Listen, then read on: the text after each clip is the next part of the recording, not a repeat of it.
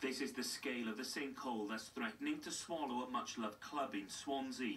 The Cynvelyn Social Club lurches on the edge of this dark cavity that has all the hallmarks of a bomb crater. 12 months on from the hole first appearing, and members are no closer to being allowed back. It's 12 months. Nobody's come forward with any solution to the problem. And we're going into the second year now, so yeah, it's so frustrating, for everybody involved. It's so frustrating that, we're here today and we haven't got a solution.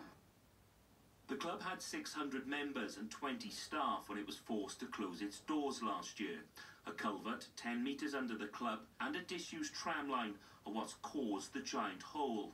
Now there's confusion as to who should take the lead to fix the issue, with the club on private land and Welsh Water and Network Rail all with a stake in what happens.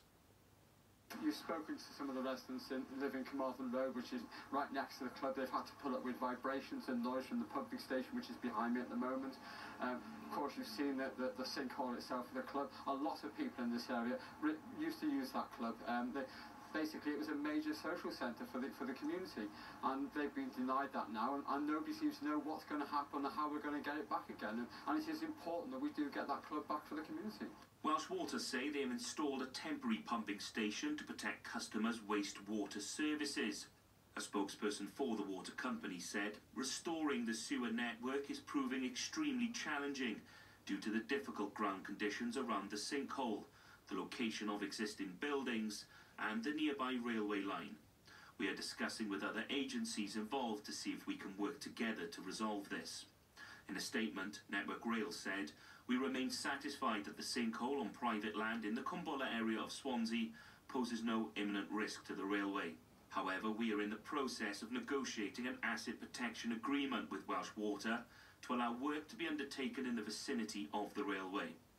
Residents who want an end to the disruption they're facing and a way back into their club are not optimistic of a solution anytime soon. The club has been here since before the 50s, and I think for it to have got to this stage, somebody must have been aware, well, they were aware of all these different tunnels that run underneath. So why, if they were put in Victorian times, which they were, why have they not been inspected regularly and kept up to scratch? As the Cynvelyn Social Club teeters precariously over a sinkhole that's rapidly sucking it in, more and more its future seems in the balance.